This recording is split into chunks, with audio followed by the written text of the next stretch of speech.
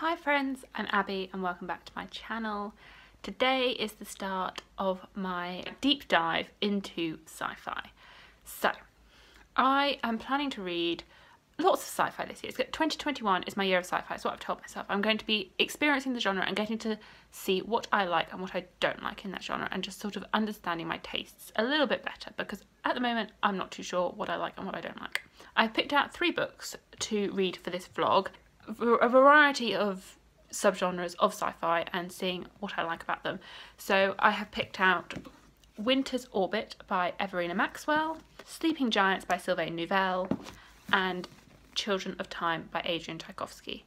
So I'm going to be reading all 3 of these over the next few weeks.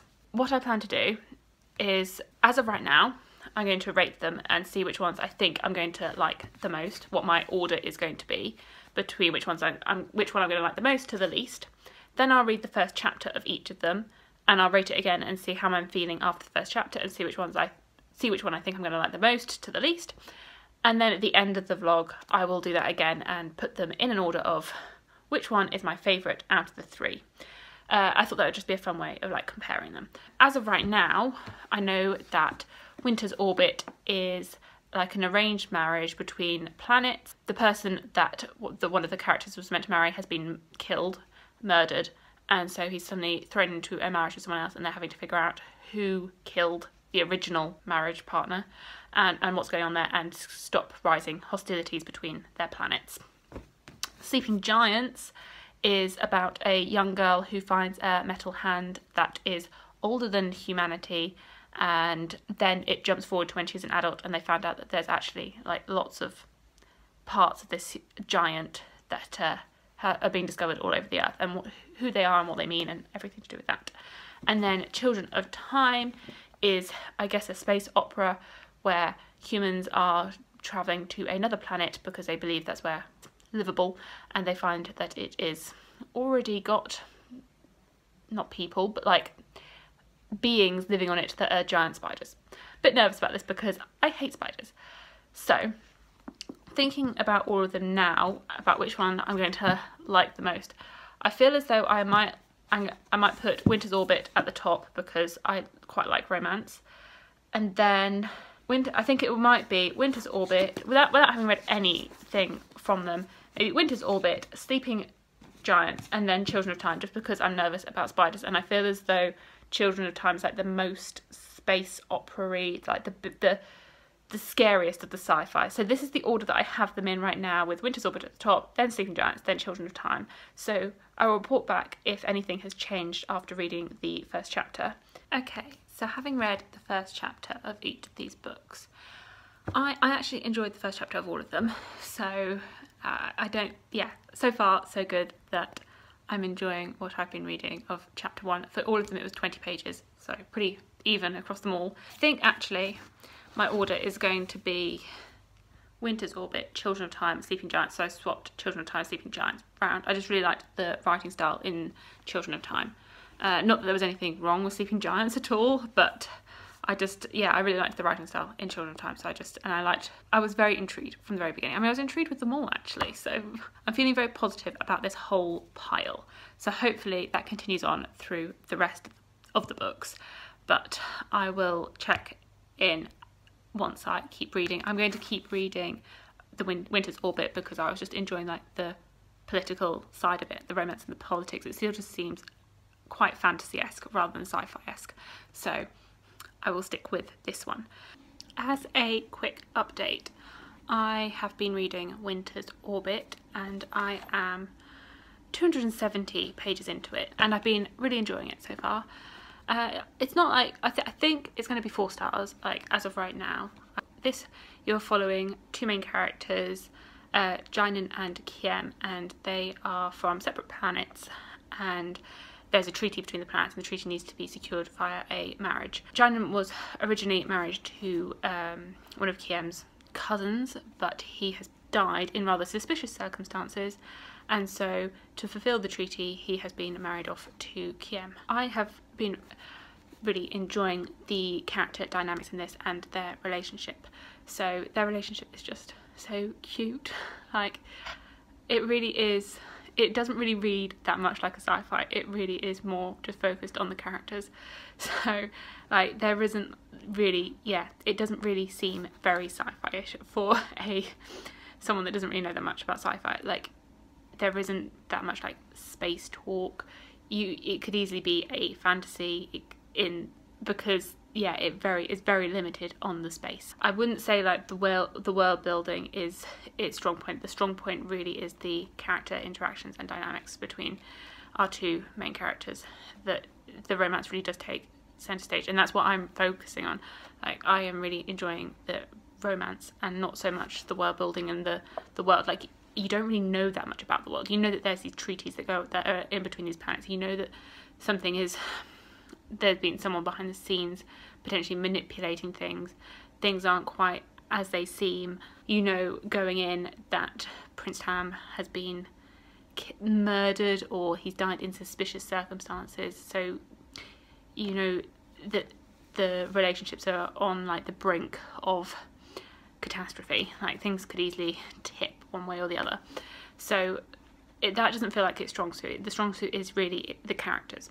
And this weirdly reminds me of The Goblin Emperor, which I didn't really like, but I feel as though they have similar vibes. I'm liking this, but I feel as though if you like The Goblin Emperor, you might like this, because Goblin Emperor as well, by Catherine Addison, is a fantasy book which really focuses on character dynamics, and it feels as though in both there is like the world out there, there is like a sci-fi or fantasy world and politics and everything going on with that, but the real focus is on the characters. So that's why I'd say that they're similar. And as well they're similar because like in The Goblin Emperor, the main character Maya, he becomes the emperor because the rest of his family die in suspicious circumstances, and that's the same with here. Like the people have been killed off, dying in suspicious circumstances. So I feel as though they have lots of similarities between them. Yeah, that's the vibe that I'm getting from it, but I'm much preferring this to The Goblin Emperor. So yeah, I'd definitely say it's very digestible if you have never read a sci-fi book. It's very easy to get into and read and enjoy. So I finished Winter's Orbit yesterday and I really enjoyed it. I think I'm going to give it 4 stars. Like, I just really liked the character dynamics and the way the characters interacted, and it was set in it's a queer norm society, which I really liked the way that was represented. I believe that the author Everina Maxwell is queer as well, so it's own representation for that.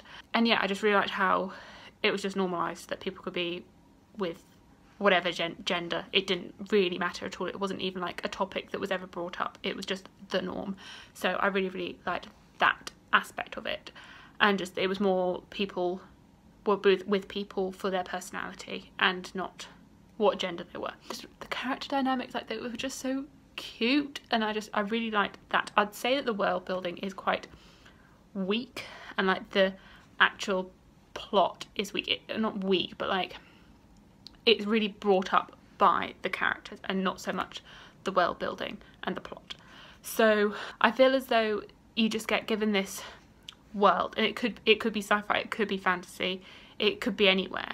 It didn't really matter. It was the characters that really made the story. I'd be interested to see more of the world. I feel like we just get like this tiny little piece of it, and it's not really explained like how the world came to be, or like what the rest of the space world is like outside of this small section of space that we're into, because it does say that there is much more to the galaxy or universe, whatever this is in, to what we are seeing. Like we're just seeing a small tiny part of the world. So I think it'd be really interesting to see books from other perspectives within this world and see that and see how they're affected. Not necessarily from these characters. I feel as though this is a standalone and it does wrap up quite well. Like I'm very satisfied with the way this finished, but it would be really interesting to see other stories within this world. So yeah, I would strongly recommend this if you were like me and hesitant about sci-fi. I didn't find any of the lingo difficult to get into, really. It was quite straightforward. It's very much, I guess, like a contemporary in space with like great character dynamics. So would definitely recommend Winter's Orbit. Obviously, at the moment, I've only read 1 of the 3 books, so this is currently at the top, but we will see what happens once I read the other 2. So yeah, 4 stars. As a quick update, I have somehow read 160 pages of Sleeping Giants and I don't really know how that happened. So I downloaded the audiobook because I've heard really good things about the audiobook for this, and I thought, you know, why don't try the genre out in a different format as well as reading them physically. So let's see what the audiobook is like. So I downloaded that. I've been listening to it today. Obviously I had already read the first chapter, so I didn't have to reread that, so I just dived into the audiobook, and it's very quick and easy. And I guess because like the writing is really large font, it's interview format, so there's not that many words per page, that it passes really quickly, and that it very quickly gets to page 160, which is where I'm at. So I can't see this taking me like that long to finish. I don't know how I'm feeling about it. Obviously at the beginning is this girl falling into this metal hand, and that was all in the first chapter, and then it like skips to her as an adult and her as a scientist, and then you've got different interviews with people that are like on the team that are finding the different parts of the sculpture alien thing, and so like as they try and like fit it together and like what it all means and like where it's come from. I'm intrigued as to who the what's it called, the interviewer is. Like I'm intrigued as to who that actually is, because we don't know who he is, we don't know his name, and I feel like there's more to him than just being the interviewer, because he seems to be in many different pies. What's that phrase? He seems to, yeah, be like, he seems to know things, and I'm like, who is he? Like, how does he have that much power? So yeah, I'm intrigued by him, but I don't know if I'm like loving the plot or anything. I'm not like gripped by it. I mean, it's very easy to listen to, but I'm not like compelled to keep listening and reading it now that I finished cleaning. It's a bit of a weird one. I'll see how it goes, how the second half of it goes, seeing as I'm coming up to halfway through. I can't see it taking very long. I didn't really expect to suddenly be reading this, because yeah, I wasn't expecting to read this now, but okay, guess that's happened. I'll update as I finish it maybe and see how I feel then. At the moment I'm just feeling fine about it. Like I feel as though everyone really loves this, like they really like it, and at the moment I'm just like, it's fine. Like it's not bad, but it's not like wowing me, so I'm thinking there must be a twist. Something must happen, because at the moment it's just fine. I finished the audiobook for Sleeping Giants, and I don't know how that happened. 1 minute I was 100 and whatever pages in, and then suddenly it was over. So it was a very quick audiobook. I think I hadn't realised that, because I listened to it on 2x speed, it was a 4-hour audiobook, which is, for the length of this, which is like 350 pages, I would have expected it to be longer, but because of the format, the interview style, it was very quick. Don't know how I feel about this. Like, everyone told me the audiobook was really good, and I mean, I guess it was quite good, but I don't feel like I had any connection to the characters. Like I didn't really connect to any of them. I don't know if that was like because of the way it's written, and that you don't actually spend any time in the person's head, that you're just hearing what they're saying, so you're not actually spending time with them, and so you don't have that, like, I don't know, I didn't have any emotional connection to any of them. And it did feel very quick. Like it didn't seem like there was that much build up. Things just seemed to happen. You didn't have any build up towards any of the action just started happening, potentially because of the way that it's written.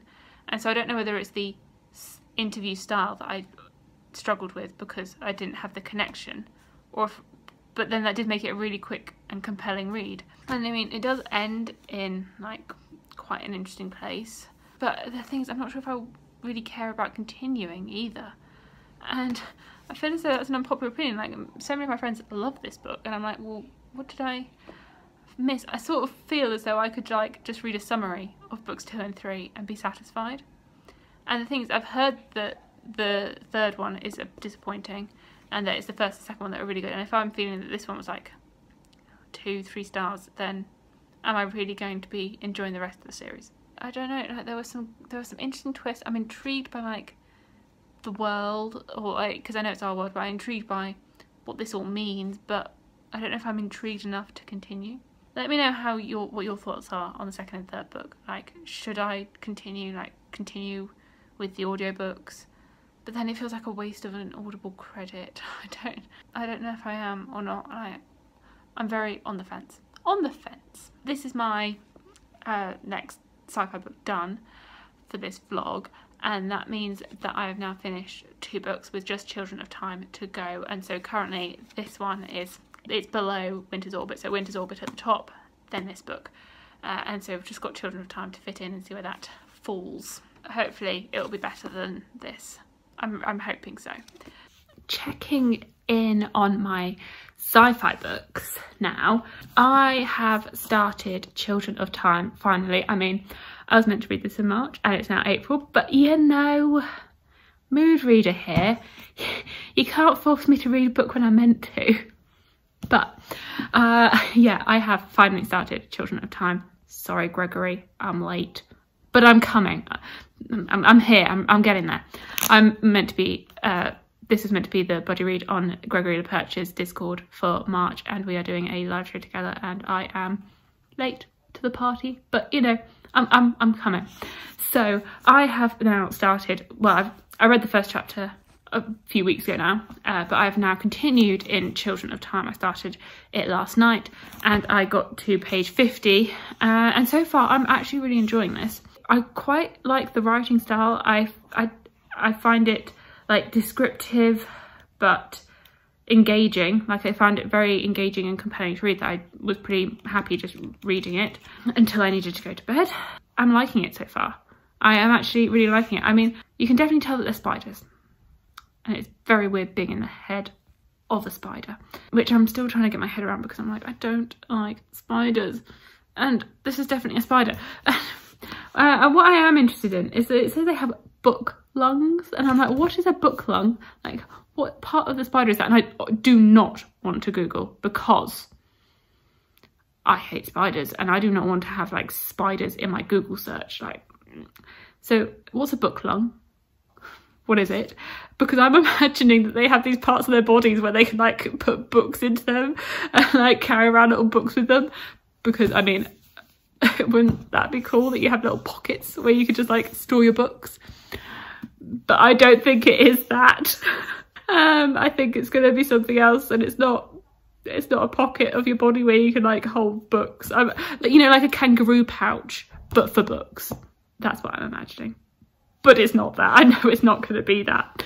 So, so far so good. Yeah, I will definitely check in a bit. I'm hoping to just read this all weekend and hopefully finish it. But like, that's a bit ambitious because this is a 600 page book. So I don't know if that's going to be possible. But you know, it is a bank holiday weekend. So yeah, I could do it. So I sort of forgot to check in. I have been reading Children of Time, sorry. So yeah, I've been reading Children of Time, and I'm 250 pages into it now. Not quite halfway, but coming up to halfway through. And yeah, I'm enjoying it. I am really enjoying it. So you have 2 perspectives. You have like the human perspective and you have the spider perspective. You can tell they're spiders, but I'm not too creeped out currently. There was a scene with some ants just now which was a bit like creepy, but it's okay. Like, I'm just stopping my imagination from seeing them as spiders. I'm like, you're not really a spider. You're not a spider. That's just having that mantra on repeat, even though I know that they are spiders.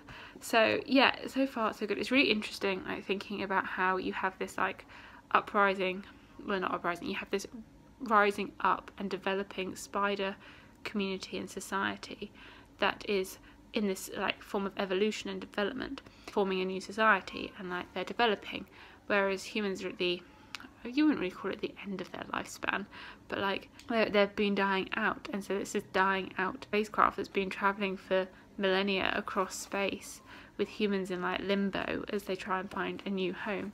And so it's a bit of a weird thing to think about, like who you're rooting for. Like, are you rooting for the humans because you're like, oh, you want them to find a new home and you want them to be able to build their new society outside of being on this dead spacecraft that's pretty much just travelling across the space for millennia? Or are you rooting for the spiders and the society that they've been building and like their development and their evolution? It's just a weird thing to think about, because logically you'd think you're on the side of the humans, but then also you're like, but the spiders could be forming their own society. So it's a bit of a, it plays with your emotions a little bit. And the thing is, you know that the spiders have been genetically modified by humans of the past. So it just makes you think a little bit. But yeah, it's interesting. It's definitely interesting. I think I'm currently preferring the human perspectives, however much I'm rooting, well, I don't know if I'm rooting for the spiders, but I prefer the human perspective. I find it's been a bit more engaging than the spiders perspective. It's a bit more action-packed, there's a bit more going on there, which is just grabbing my interest a little bit more. So I am preferring those chapters, but like I'm okay with the spider ones. I just prefer being in the human heads. So yeah, so far so good. Yeah, and I am enjoying it. And it's not too sciencey, like I can understand everything. Ooh. Like it's all very like understandable, digestible, like there's nothing too like scarily sci-fi about it, so that's positive. Currently so far so good. Like I'm liking it. It's not like I don't think it's going to be 5-star, but I think it could be a 4-star, and definitely liking it more than Sleeping Giants. Okay, so I have now finished Children of Time, which was the final book for this vlog. So my overall thoughts on this are, I think it's a 4-star book. I really liked the writing style. So I liked the way Adrian Tchaikovsky like wrote the book, but I just had a few plot issues with it. So I guess because of the nature of space travel, it takes a long time, and that people are in their like pods or whatever, sleeping through the many hundreds of years. It felt as though it would skip time, and that you would go from like being an action scene like 1 minute, and then suddenly when you next had that chapter from the human's perspective, you'd be hundreds of years in the future because they'd been sleeping. And I'd be like, but we were having some action, like what happened there? Like they've just gone back to sleep. Okay, fine. So I had those sorts of issues because it sort of felt a little bit inconsistent because it kept jumping forward, which I guess was the nature that it had to be done. Like it would be unrealistic for them to not go back to sleep, but it sort of seemed to break up the narrative a bit. Additionally, it's hard to like see the spiders as anything but spiders, but it was really interesting. It made me think the spiders could be us. For example, like what happened in this book, you've got the spiders that are on this planet and the humans have like biogenetically engineered them to grow, and they've given them this thing that like helps them grow over time, and so they will gradually become more and more sentient and more aware of what's going on around them. So part of me makes me think that that's what's happened here. Like we started off at the beginning of time, and like gradually as humans we have developed and we've become more and more advanced, and we've entered space and like just grown and become more and more developed. So what happens if we could have easily have been the spider that people before us, an alien, put us here on this earth and wanted to see us as an experiment like they did in this, which then makes me think like, oh, are we seen as spiders to another alien race? Are we like this? I mean, me personally, I hate spiders. Like they scare me. Like I just, the legs. Ugh. So maybe like people and aliens see us in this exact same way as we see spiders. I don't know. It just made me think if that came across at all clearly or not.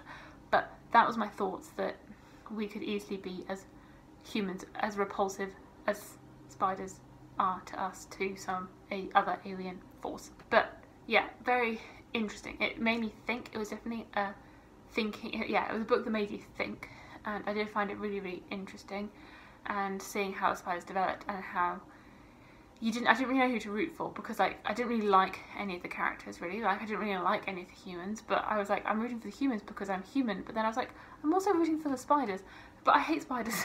So it was a really thought-provoking book. I know that there are like continuations to this, but it does really read like a standalone, so I think I might just leave this as a standalone and leave this as it is by itself. So looking at all of the books that I read for this vlog, Sleeping Giants, Winter's Orbit and Children of Time, thinking about which ones I liked the most, I would say, well, Sleeping Giants is definitely at the bottom because I wasn't so much of a fan of that one. But then thinking about Winter's Orbit and Children of Time, I'd say Children of Time is definitely more out of my comfort box than Winter's Orbit. Winter's Orbit is much more what I'm used to reading, and this one is just like they're completely away from my norm. So, but I feel as though that might sway Winter's Orbit to being my favourite out of the three.